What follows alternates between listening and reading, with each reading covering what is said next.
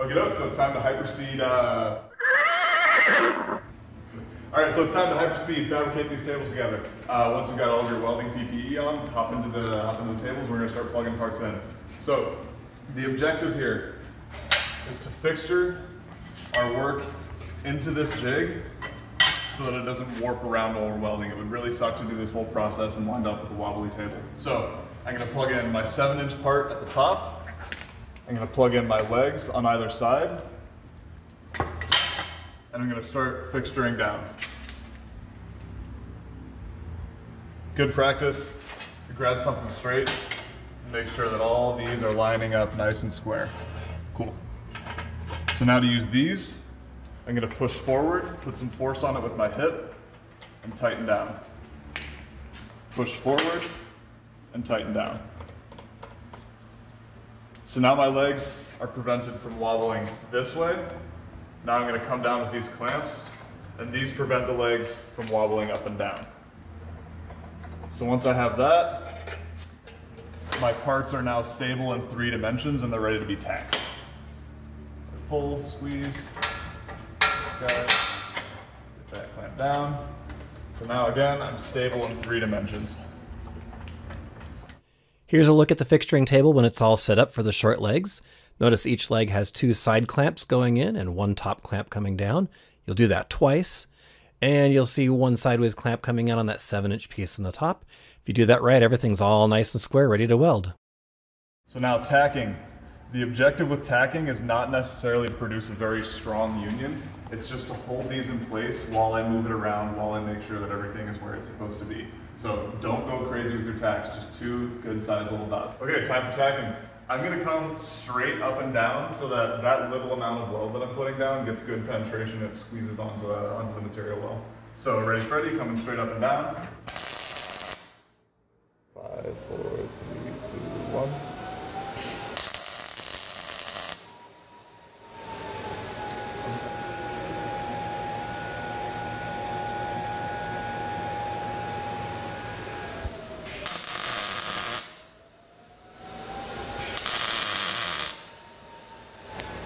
Those are by the way. So I need to make this assembly twice, so I'm going to break down my setup. And I've waited for this to cool down just a second. Lets those welds relax, let the whole form relax. Because if I pop it out immediately after I weld, it's still going to be cooling and it's still going to be moving around. But there's our first assembly. We're going to make this twice. 7-inch at the top. 36-inch legs. Bam, bam. I use a straight edge, make sure everything is butted up and in line with each other. And I'm going to start squeezing down.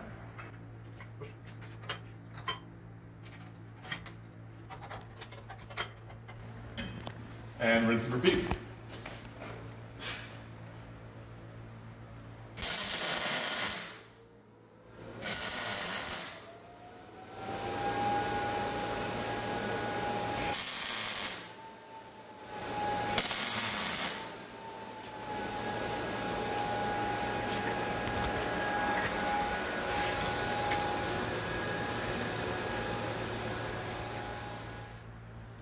Okie doke. So this big intimidating mess of tools is our fixturing to bring together the entire table.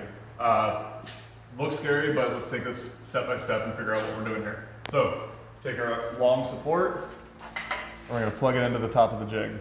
Now same as the last one, I'm going to press forward and tighten that down. Now I'm going to take these 2 assemblies that I just did, and I'm going to put the tacks on the inside. Let's see why. Plug that in. Should fit nice and snug. Cool. One more.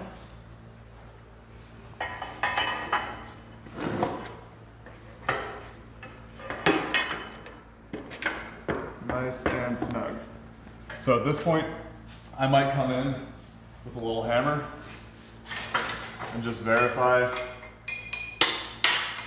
that everything is butted up against each other. Cool. All right, now very similar to the last setup, I want to press these big uprights into my work and tighten down. Press them in. and tighten down.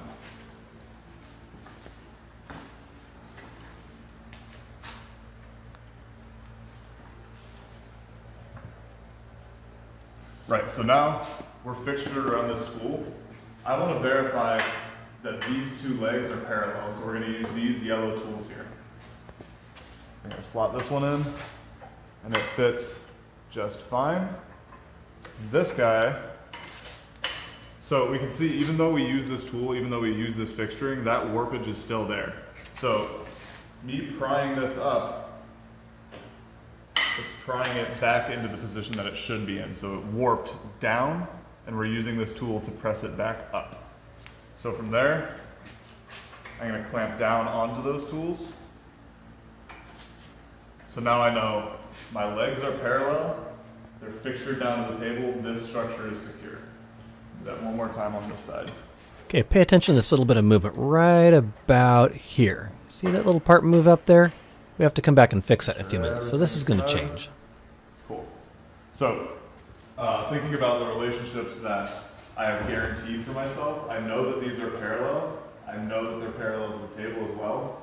What I'm going to do now is go around with these vice grips and verify that these legs can't wibble this way.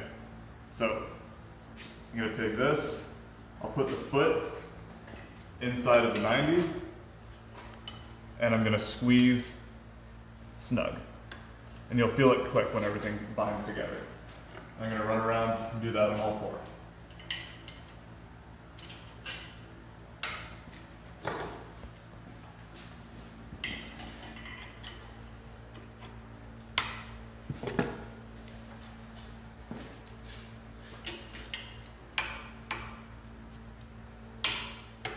Cool. So before I start throwing welds in, I'm going to do a quick once over, make sure that everything is snug. You can even go around, make sure that's snug, snug, snug, snug.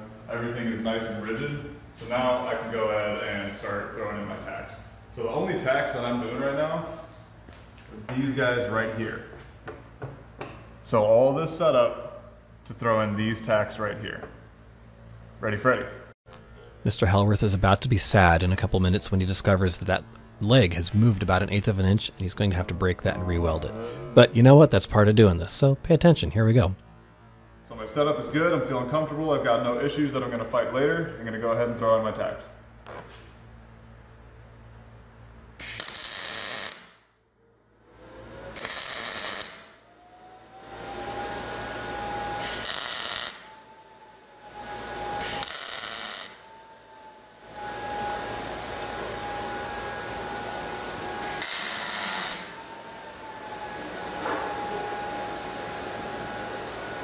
So same story as last time. I want to let this entire thing just relax for a minute, and then I'm going to go ahead and flip it over and do the next setup.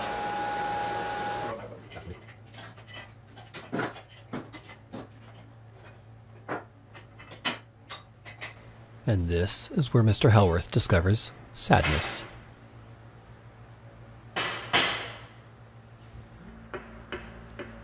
Whoops. Welding instructor makes a little whoopsie there. Okay, so we've updated our fixturing table. We've added 2 more pieces to hold down those legs to keep them from moving. So there's a clamp here in the corner, and on the other leg right here, to keep everything from moving around so we won't have that same problem again.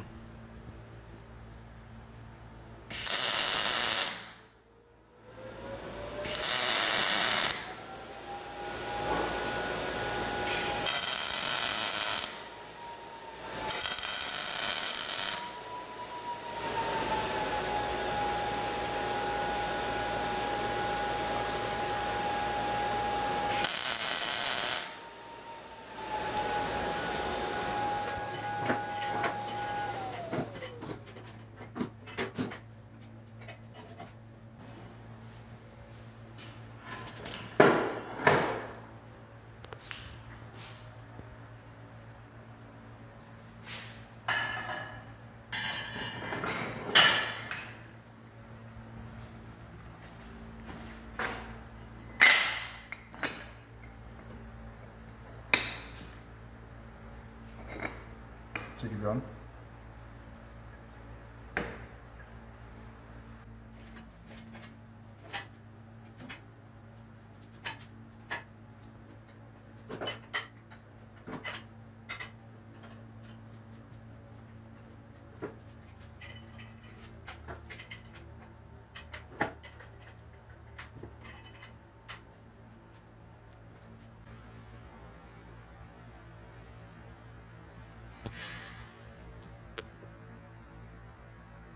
So now that I'm all fixtured in and I've got all of my parts, I'm a little bit more comfortable putting more heat into this weldment.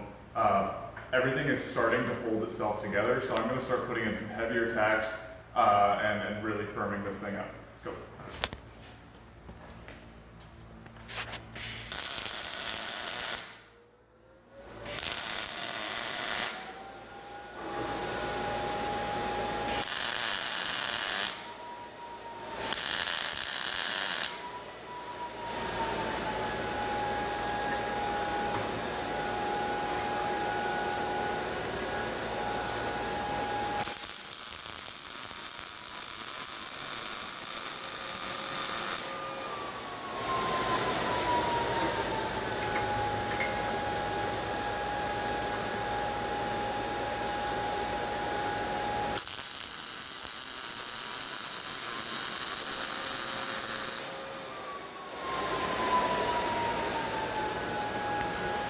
At this point, all we're doing is tack welding now. Throw enough tacks on there so that your legs hold together so you can get it out of the fixture in one piece.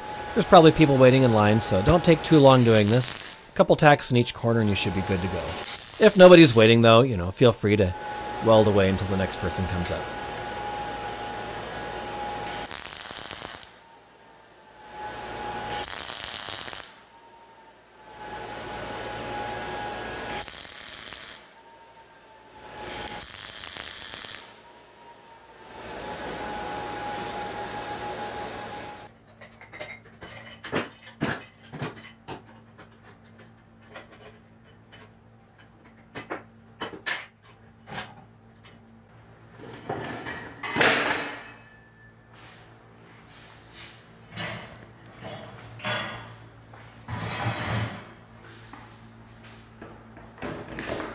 Now we're getting to the fun part. You'll need your little curvy pieces and those wood blocks that are our placement jigs. And those are going to go into your table legs just like so. And you can use an extra block at the bottom of the legs to kind of hold everything in place there. Okay, so our structure is 99% done. What we're going to start doing now is plugging in our curves. This is where you're really going to start to see the error in your welding. So let's start plugging these in. We'll take the long jig, butt it right up to the top. So if your curved pieces are correct, that's going to fit in just so. And also, we can plug in another long jig down here at the bottom. And that's going to verify that our legs are still staying parallel. So I'm butted up here. Good, I'm not cramming anything in. I don't have to splay my legs apart to get that part in. And we're just going to throw this in.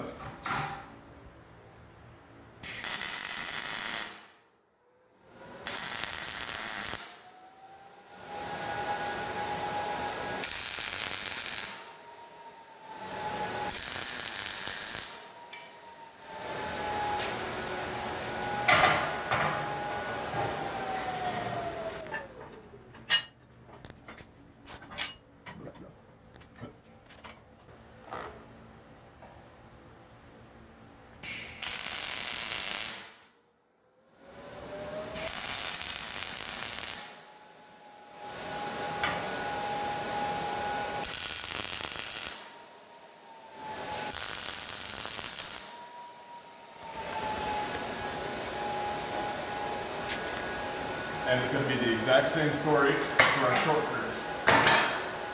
Over. I'll grab my short jig and my short curve. Boink. Boink. And one more short jig. Plug this down on my legs. Sweet. And let's go.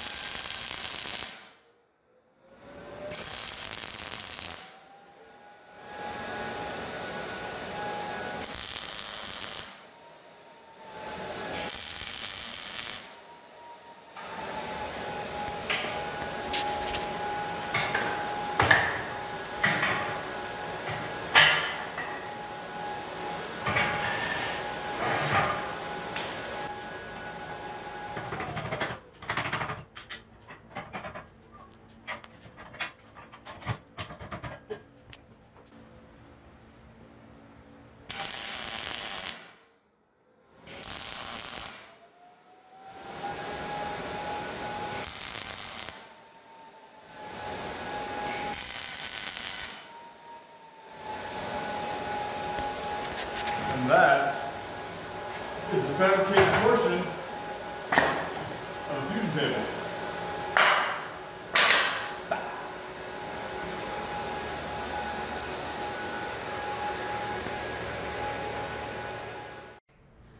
Oh hey, so we're not done yet. Those tack welds, that's just getting started.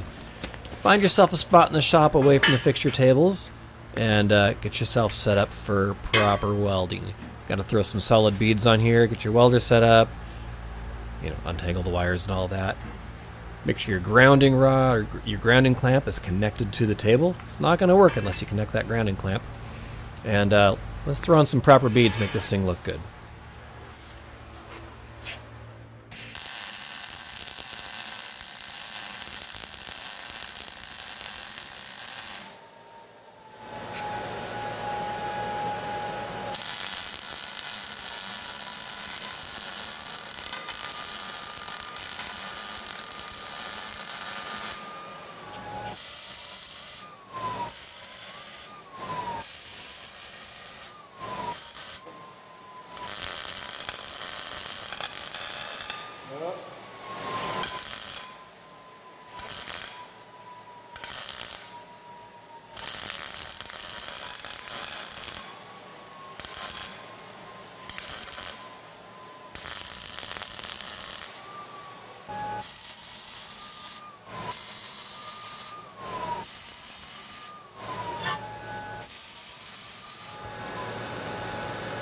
Should I talk about gap filling because that's going to be a thing?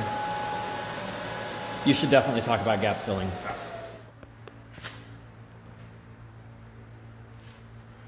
Let's talk about filling gaps. So normally when I have a nice tight union like this, I'm able to just drag my wire all the way across that weld and it's no problem.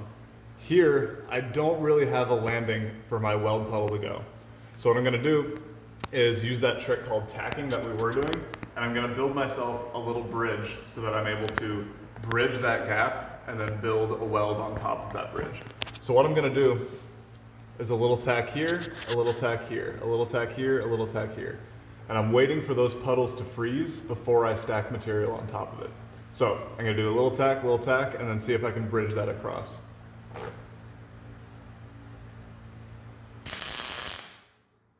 Wait for it to freeze.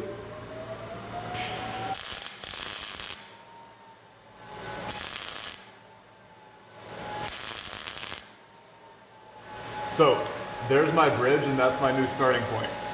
So the reason that we're blowing through, or the reason that we're not able to build up material, is because we're overheating the material. So I'm going to be really gentle and kind of tippy-toe my way across that joint.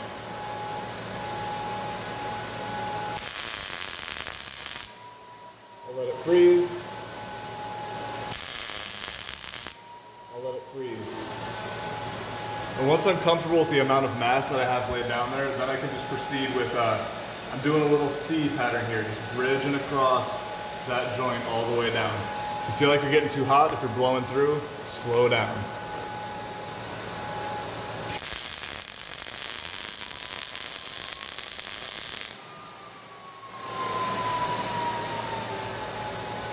Like it was never there.